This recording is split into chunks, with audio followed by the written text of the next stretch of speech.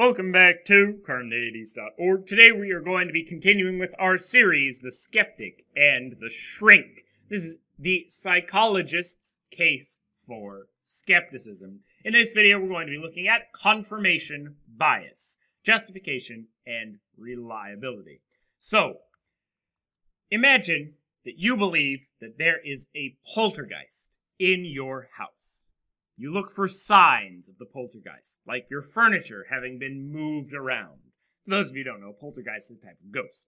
You interpret noises that you hear as if they were the poltergeist moving your things around. When thinking back, you remember all of the times you've come home and thought that your chairs were in a different place than you left them, and forgot all of the other times when your furniture was exactly where you left it. You therefore conclude that you are justified in believing that there is a poltergeist in your house. Now, the problem is that your justification has fallen prey to three different kinds of what is known as confirmation bias. Confirmation bias occurs when you construe evidence, either by looking for, interpreting, or remembering, to conform to what you already believe. In the example, because you already believed that there was a poltergeist in your house, you looked for evidence that this was true, interpreted the evidence you had as supporting your belief, and only remembered cases that supported your belief, not ones that discredited it. The point here is that confirmation bias can cause you to think that your beliefs are more justified or more reliable than they actually are. In this video, we will discuss three kinds of confirmation bias: investigation bias, analysis bias, and memory bias. These come under other names. Possibly investigation bias might also be called search bias. Analysis bias might be called interpretation bias. There's a number of different names for them. We're going to use investigation, analysis, and memory. Then we will see how these kinds of biases might make you overestimate your own justification when confronting skeptical scenarios and other epistemic puzzles, especially those facing scientific realists. Clearly, as with our poltergeist example, for those that believe in supernatural phenomena, either spirits or various types of religious miracles or acts, confirmation bias is going to be a clear problem. But there's a lot of information out there on the way that confirmation bias can affect those beliefs. So what we're going to be talking about here and more focusing on is how confirmation bias can affect your scientific beliefs and your general claims that beliefs about science, especially scientific realist beliefs, are justified. If you don't know what scientific realism is, check out my video on the subject. We are not going to focus on the studies that have been done and that have provided evidence for these biases, but rather on the implications of them. This is not a channel where we're digging into kind of the psychology of things, where we're going to be digging into evaluating the particular experiments. I don't have the background to give you the best possible kind of diagnosis of these particular studies, what they should have done better, whether or not they are 100% accurate from a psychologist's point of view. What I am here to do is talk about saying that if you do understand these studies and think as a scientific realist might, that they are true or say true things about the world, why this might in turn undermine some of your other beliefs about science or your other scientific hypotheses. Okay? So, when investigating if there was a poltergeist in your house, you looked for evidence of the poltergeist. You did not look for evidence against it. This is a type of confirmation bias known as investigation bias. It occurs when you only look for something that would confirm your belief, not something that would falsify it. Investigation bias is particularly problematic now that search engines can give you whatever answer to a question that you want. Unfortunately, while the internet has a huge wealth of information, it also has information on both sides of issues that may not actually have both sides. Someone that believes, for example, that vaccines cause autism is more likely to type in a positive statement, like proof that vaccines cause autism, perhaps than a neutral question, do vaccines cause autism, and definitely than a negative question, proof that vaccines do not cause autism. Since they're more likely to search for evidence that will confirm their beliefs rather than evidence that will falsify them, they will come to believe that a particular belief is more justified than it actually is. Because our search engines and the way that we look for things is driven towards providing you what you want, it's going to provide you with the answers that you want, even if those answers are less justified than an answer you don't want. Studies have shown that when given the choice between a question which could falsify someone's beliefs and one which could confirm those beliefs, people will choose the question that confirms them. Combining this with the tendency of search engines means that while the internet may provide people with a wider range of opinions, they will be directed to those similar to their own. And in combination with other functions of the internet, like directing you towards advertisements and websites based on your preferences, and allowing you to block people on social media that you disagree with, it seems no wonder that people around the world are more partisan than ever, since they only hear opinions from those that agree with them. And then, because of confirmation bias, what they do is they believe that their opinions, which may in fact be quite radical, are more justified because they have only looked for people that agree with them. They've then found those people that agree with them because of the way that our search engines and our internet works, and therefore feel like they're in a bubble of people that all agree with those radical beliefs, and therefore think that everyone should agree with them. However, this allows those people to feel more comfortable and justified in those radical beliefs because it seems like everyone around them believes them. But the problem is they fall in prey to confirmation bias, and they fall in prey to the way that the internet works of guiding you towards things that you already believe. The point here is that many people, through both confirmation bias and this kind of internet bias, have today become more certain of beliefs that are generally unjustified. How does this apply to skepticism? It seems that scientists are trained to purposefully try to falsify their hypotheses. And what really defines the scientific method is that it is constantly trying to prove its own theories wrong. So it would seem that the scientific method is geared towards avoiding confirmation bias. However, the problem arises when we ask about the justification for the scientific method itself. Most scientists take this method for granted and continue only looking for evidence that confirms it by continuing to do science, instead of looking for evidence for puzzles like the problem of underdetermination or the problem of induction, which in fact argue against the scientific method and provide evidence that the scientific method does not actually provide truth. Note that this isn't a problem for everyone that uses science, but rather for our scientific realists who believe that science says something about the world. Okay?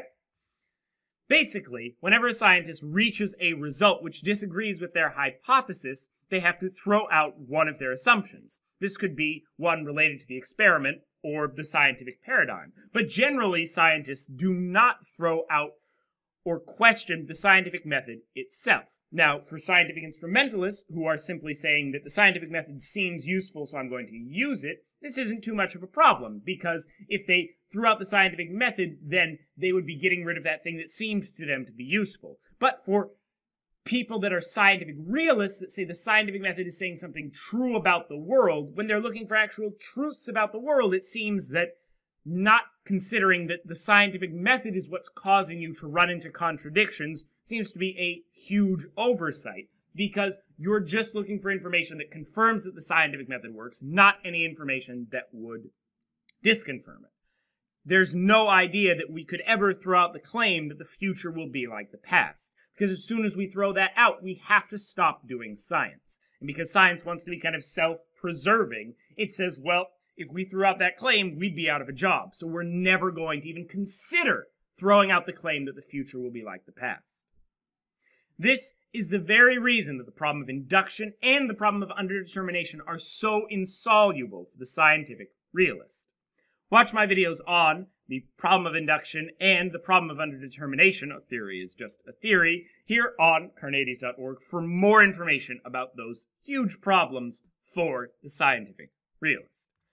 Now, imagine the scientific realist is like someone with a ghost detector 3000. They use this machine to test various theories about ghosts being in particular houses or not. The person claims that the machine cannot definitively say that there is a ghost in a particular house, but it can say if there's definitely not a ghost in a particular house. In the same way that scientific theories can be falsified but never truly proven or verified to be 100% sure. This person goes around trying to falsify hypotheses about ghosts. So it may seem that they've overcome their investigation confirmation bias. However, they do not try to falsify their claim that the ghost detector 3000 is a justified way to detect ghosts. Similarly, the scientific realist ignores the evidence that the scientific method is insufficient to find knowledge because they already believe the opposite. Note that this type of confirmation bias will not be a reason to suspect that we might be in an empirically equivalent skeptical scenario, a la the duplication argument, since there's no way that we could even attempt to falsify or confirm either hypothesis. Yet, it is a reason to suspect that our faith in the scientific method is unjustified, or that perhaps we're in a skeptical scenario that isn't empirically equivalent, where there might be something different, maybe a dream or the Matrix, one of those kind of weaker-seeming skeptical scenarios, is the kind of thing that we can investigate whether or not we're in that scenario. Okay?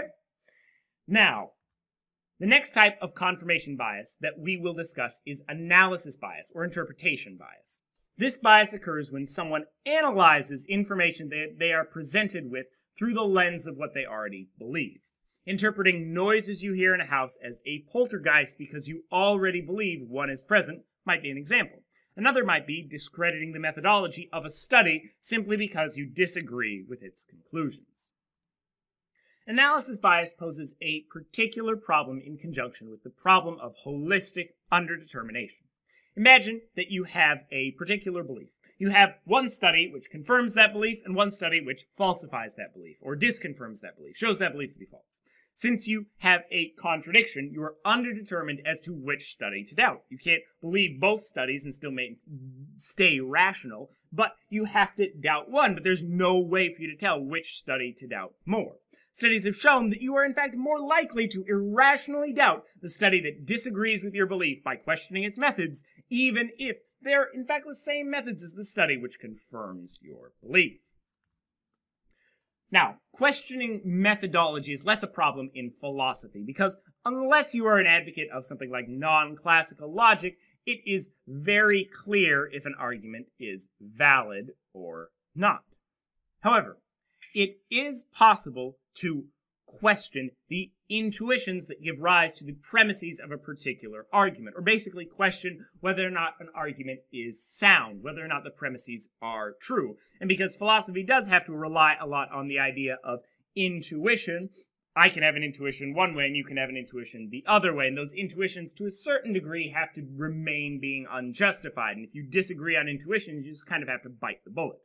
And that will be quite a problem for this idea of analysis bias. For example, one that believes that justification is foundational and comes from some basic truths and basically is a foundationalist about justification might have a bias towards claiming that the intuition that justification comes from coherence between a web of beliefs is unacceptable, and therefore find the coherentist arguments unjustified for a biased reason, while the coherentist who has the opposite belief might do the same.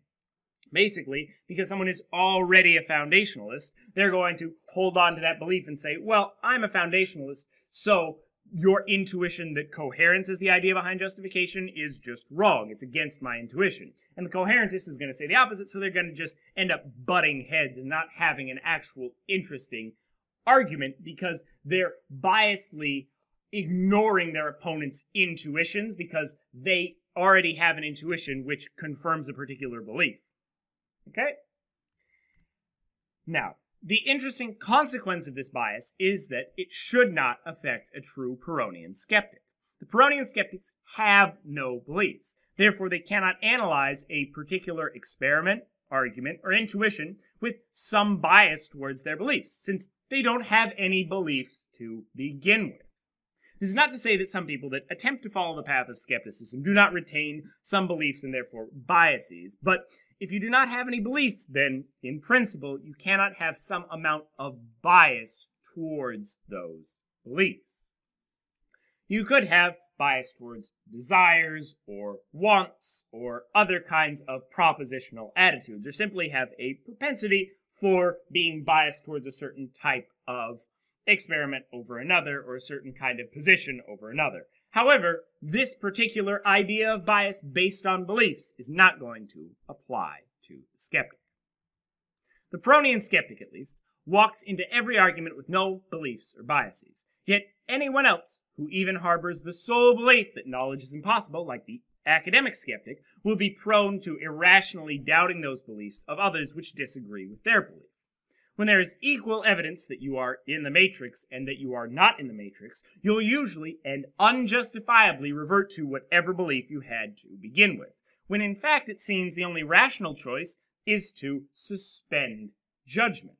When you have equal evidence for each of two claims, it seems the rational choice is to suspend judgment on which of those claims is true, not to simply pick whichever claim you rationally had a good feeling for in the first place.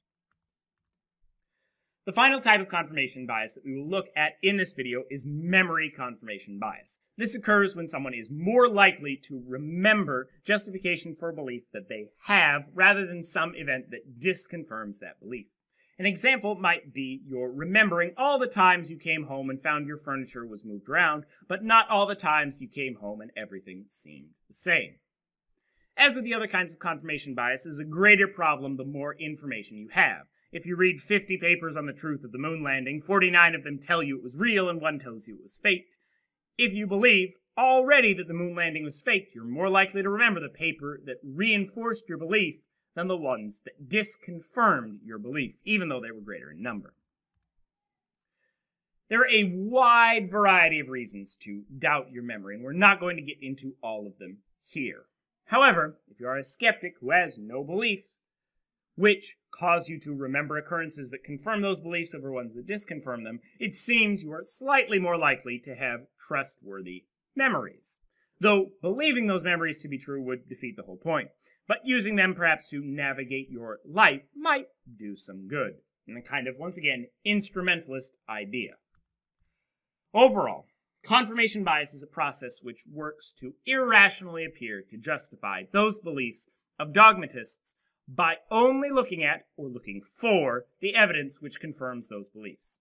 Though not a perfectly deductive argument for complete skepticism, hopefully, being aware of confirmation bias will make you more likely to doubt your own justifications and beliefs, which may have been arrived at irrationally.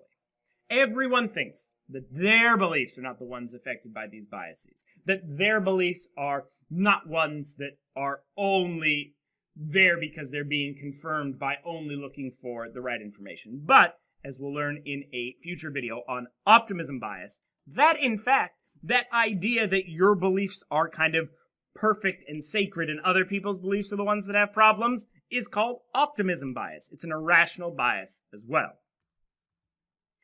That was confirmation bias. Next up, we're going to be looking at the illusion of control, then, as I just noted, optimism bias, and then the Dunning-Kruger effect. Watch this video and more here at Carneades.org, and stay skeptical, everybody.